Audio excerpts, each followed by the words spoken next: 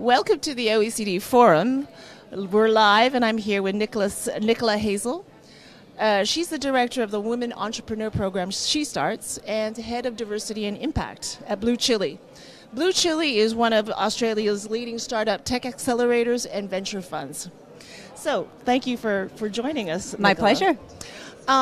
Since you were here last year, a lot of things have changed, and I'm talking about Me Too and Time's Up. What kind of difference has that made in your industry? I think we've seen that there's become a real global push and movement, and indeed a global conversation about equality and inclusion in tech. And tech being this driven part of our economy where we're seeing such a boom from government investment, corporate investment, and indeed from venture capital investment growing the future of our economies. The big question mark about how women, more than 50% of our global population, can participate in that part of economy has really come to the surface. And I think when we look right across the conversation around women's rights and the treatment of women across all industries, that has certainly had that flow-on effect into tech. And it is actually been pinpointed in tech as a real problem that this industry, which actually now affects every industry, has to grapple with and has to take true action on to ensure that we have a sustainable future where women are participating and indeed leading within this part of our economy. But, the culture of tech and finance industries, those are the sort of almost the twin evils in terms of women, and particularly in venture capital. In the U.S., about 15% of venture capital investment went to women-owned businesses in 2014, and then the number went down in 2016 to 2%.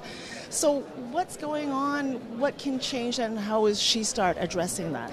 Well, we like to look for pointers of progress, and indeed when we look at the figures that reflect in terms of investment in female-led businesses around the world, unfortunately progress is not what we're seeing. We're seeing challenges that continue to grow for women to access that kind of investment. Venture capital being the investment that allows an idea to really scale and move fast, which is so necessary in the current culture around tech and startups. So what we know, though, is that there are different points right along the pipeline where we need to address these barriers for women.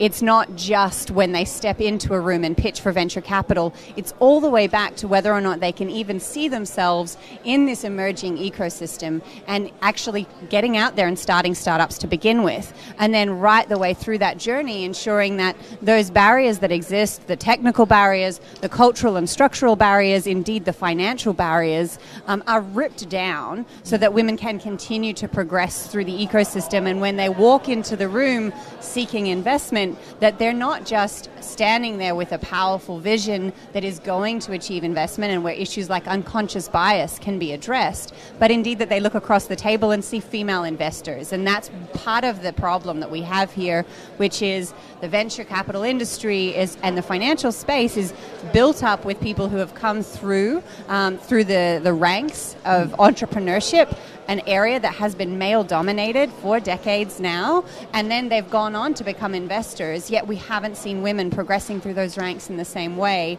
And where we're seeing the difference being made is often when you have women at the table making decisions about investments into businesses that are led by women, and they're getting greater results. The figures speak for themselves.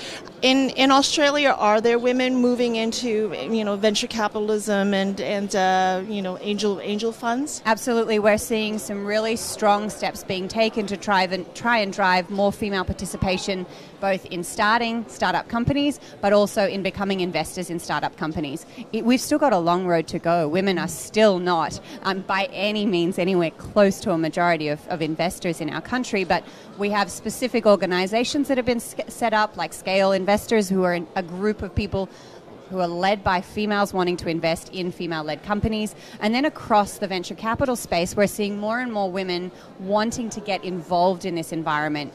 We've seen some of our firms who are actually starting to elevate women to partner level within their firms. And there are a small handful who are really doing very well in this space. And as a result, their firms are also thriving.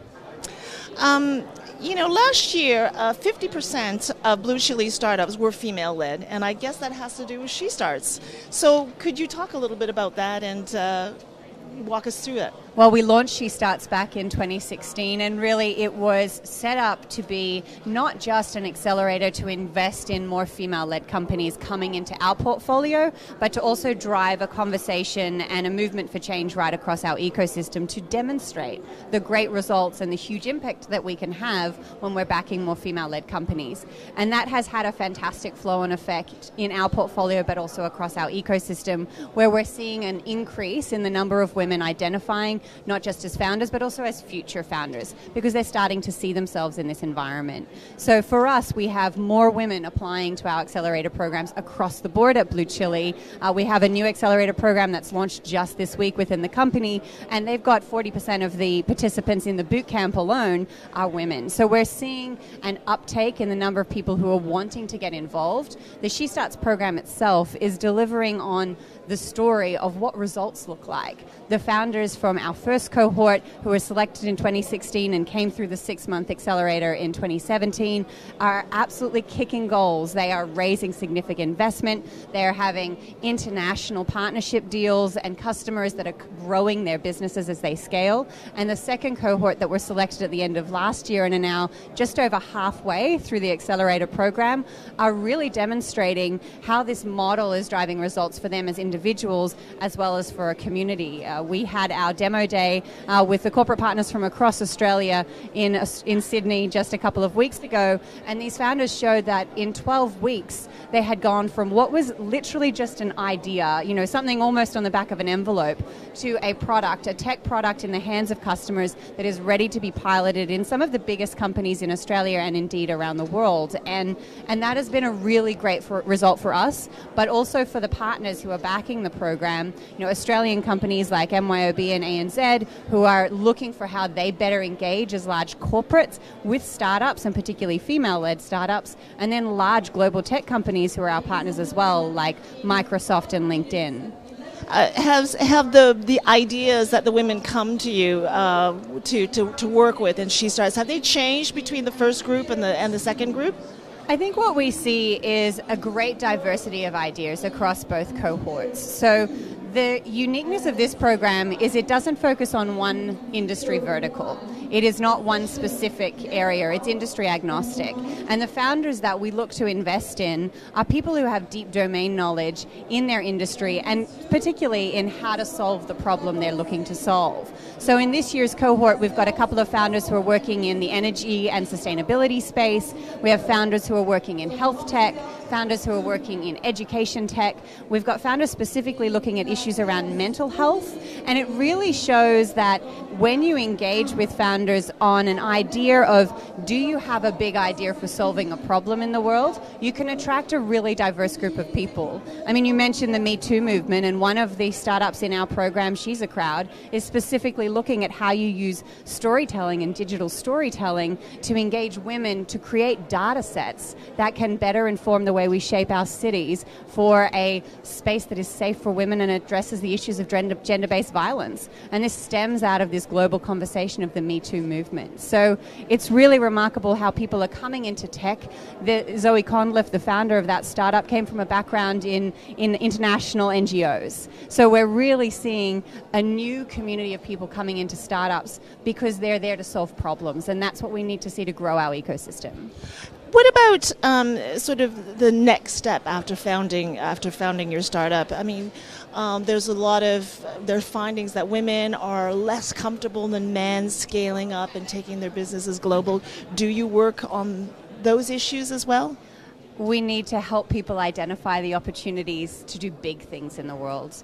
And when you bring in founders who have a real passion for solving global challenges, then you can grow in them an idea from the outset that where they're going with their idea must be global. It is around mindset, and we do have to overcome the cultural barriers that have existed. Women are told from when they're very young girls that they should wait their turn, they shouldn't be too risky, they should be careful, they should be smart about what they do. If we can start to edge away at those cultural barriers and change the dialogue from when children come into this world right the way throughout their lives, encourage them to think big, encourage them to think globally, then we're going to see a flow-on effect over time. And right now, with current generations, and indeed the women in the She Starts program are from their mid-20s right the way up to their 50s. So this is a program that engages with people of different ages, cultural backgrounds, sexuality, really driving an inclusive opportunity for them. And what we see from that is they're coming into this space and wanting to make a global impact, and that enables them to see the potential of their company at scale. I think I'm going to end this interview with one last question, and I'm going to play the devil's advocate on this. It's like, if I am being cynical, I would say that getting more women into business, into upper management, into CEO positions, leading startups, that's all about optics, and that it just pays lip service to gender equality for politically correct reasons.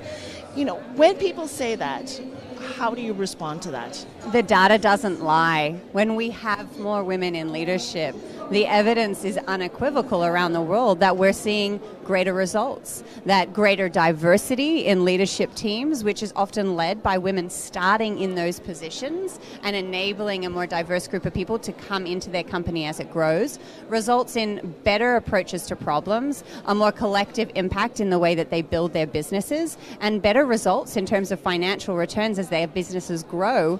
I mean, the results in the United States in a study in the last couple of years has shown that women-led firms were driving much higher results than male-led firms. So the data doesn't lie. I don't think that it's even a case of being cynical. There is a human rights issue around the engagement of women and of ensuring that diversity is part of our future growth. There is absolutely an imperative here for us from a human rights perspective to ensure that we are enabling and equipping and empowering everybody in our communities to participate in the growth of our economy. But there is also a very strong economic argument for what we can't ignore, which is when 50% of the population are missing out, we cannot drive the kind of results that we want to receive as a globe. And indeed, when the data shows us that those results are going to be even higher when we have more women participating in leadership and we have a more equal representation and split across our economy, then really there isn't many arguments that can be presented that would suggest we should not be taking this action. Well, women, start your businesses now. Thanks very much. My pleasure.